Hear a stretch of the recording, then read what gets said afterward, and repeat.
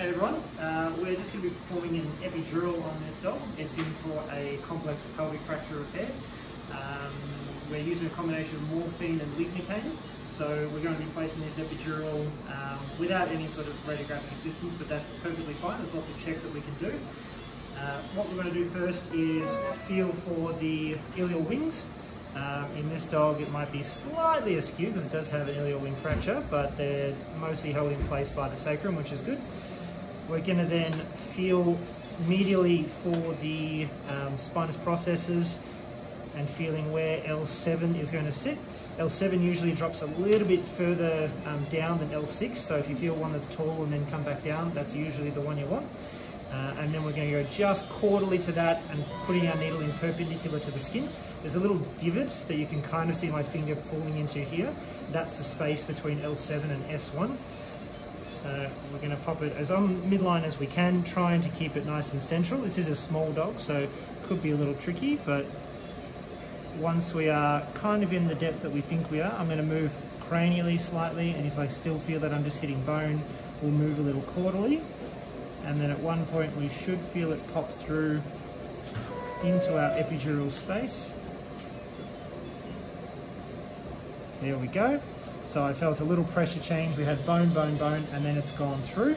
Sometimes you'll get a little tail twitch at that same time as you go close to the nerves in the quarter equina.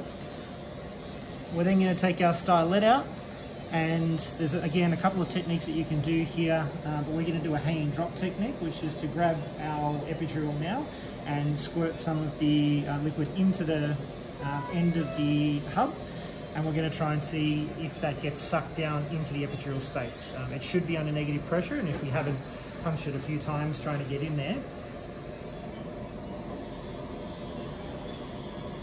just go right to the top for me.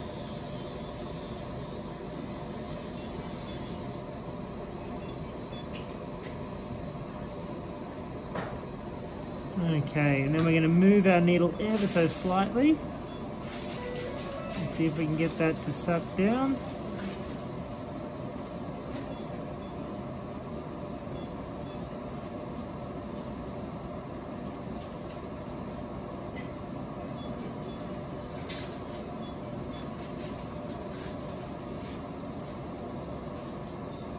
Getting a huge amount of negative pressure in there. There shouldn't really be any disruption to this one from the injury itself. What I'm going to do now is grab our epidural itself and push it in. I'm pretty confident with the placement of how it feels, so we're going to push on there, and if we have you can see there's no pressure there whatsoever, and that gives me confidence that we're then in the right spot for that epidural.